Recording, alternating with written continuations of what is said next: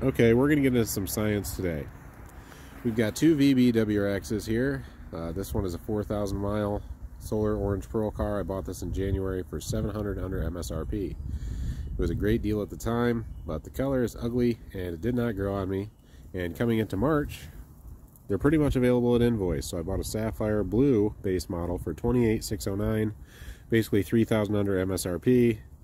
$28,609, and Carvana's giving me $28,800 in change for this car. So the cost to make the change was basically taxes, but it doesn't matter. It's a negligible cost to switch colors. So basically what we got is we got a stock car here, completely stock. These are the same spec.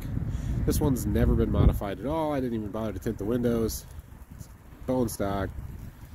This one is the same car with a Cobb 93 off-the-shelf tune.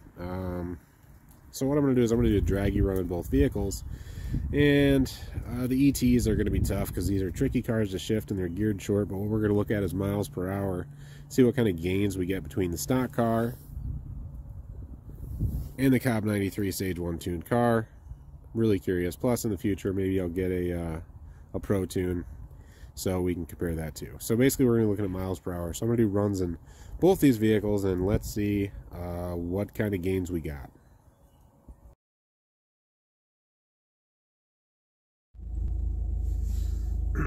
Okay, so we're in the solar orange bone stock VB WRX. We're going to see, looking mostly for miles per hour, just because I can't shift.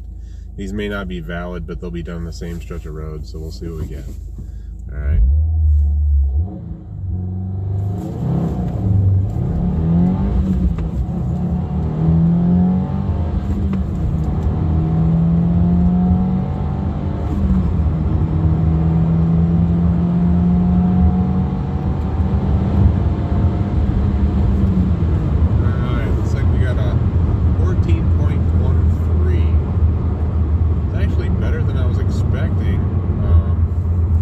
Just because this is kind of a slow car. You can see it's hard to get out of the hole, you know, 6.330 to 60.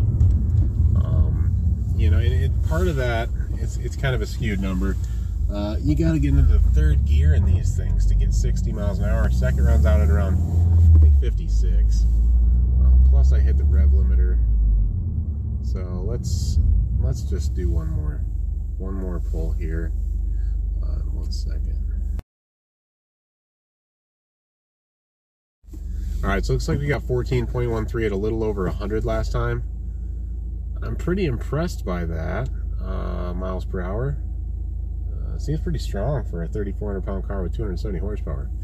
Anyhow, this is all for comparison. Let's do one more run, going the other way. We'll just see what we can get, see if I can shift a little better, get the ET and the 13s just for the hell of it, even though we're going for miles per hour.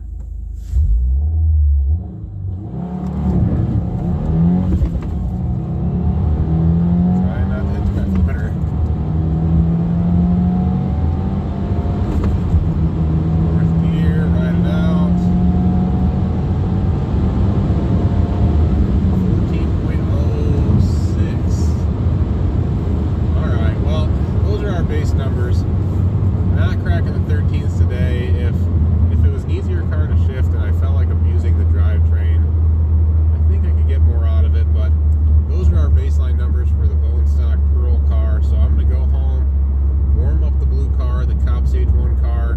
We'll bring that back out to the same road and we'll see what kind of gains we've got on that off-the-shelf 93 Cobb 2.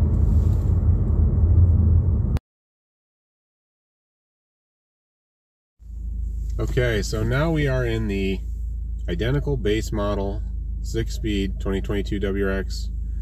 This one with a Cobb off-the-shelf 93 tune. Nothing else done to the car. We're going to compare this to the numbers we got in the orange car, which is completely stock. Again, we're looking really at miles per hour, not so much at ET. Probably only going to do one run. This is an off-the-shelf tune, but we'll see what we get.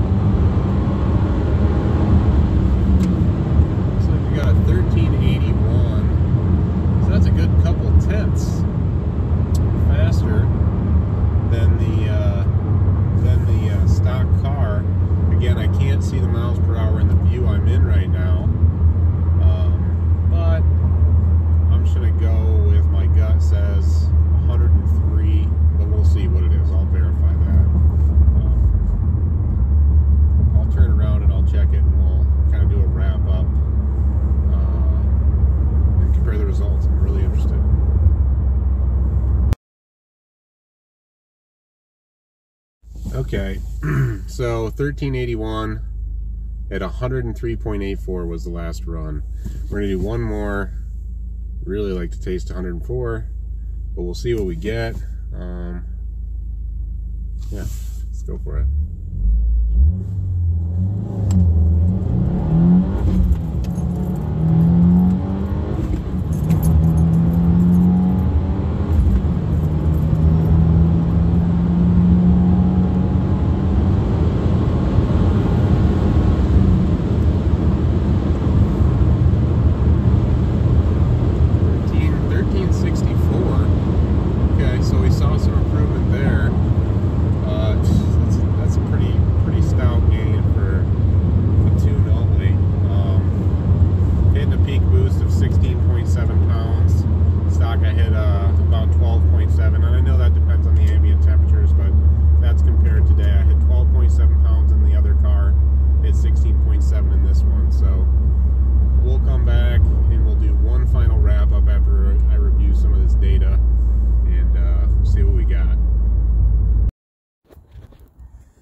Alright, so final data's in between the two cars.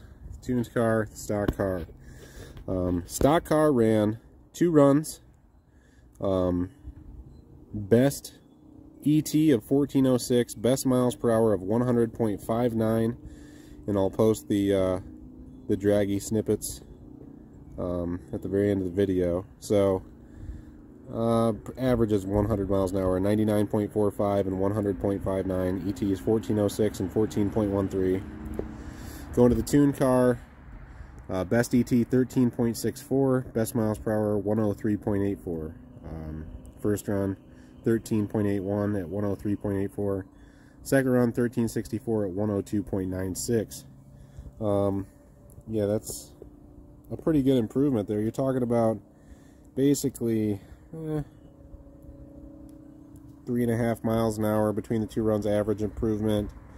ET improvement of, we'll say 3.5 tenths. So 3.5 tenths, 3.5 miles an hour in the quarter mile. Now I know these aren't drag cars, but you know, it's still a pretty good improvement for a $730 investment. And 0 to 60 times, let's see, we've got the best one on the stock car with the 1 foot rollout, 5.77. On the tuned car, the best one with 1 foot rollout was, let's see, 5.3. So 5.77 to 5.3. But you know, the shifts are so slow. You'll see it on the Dragy reports. But anyways, so anyone considering the access port and the off-the-shelf tune, yeah, for a $730 investment, picking up 3.5 miles per hour, 3.5 tenths, you know, I mean, just using simple old-timer math, it's probably 35 horsepower. I don't know. It might be less horsepower and more torque. They've got information on their website, but you always take it with a grain of salt. So this is real data. So anybody considering it, that's what you can expect, and probably pretty soon in the future. I might consider a Drunk Man 93 off the shelf, or maybe a protune. But being a stock car, I'll talk to them and see if there's any advantages, and then we'll come back and we'll compare that data to the off the shelf Cobb 93. But alright, everybody, have fun. You know, thanks for watching. I hope this was an informative video for you. Anybody into WRXs or whatever. I'm not a big Subaru guy. It's just my daily, but it's a pretty fun car for the money. And the 93 octane access port, Cobb tune, I think it's worth the money. I think it's a lot of fun. But all right, have fun, everybody.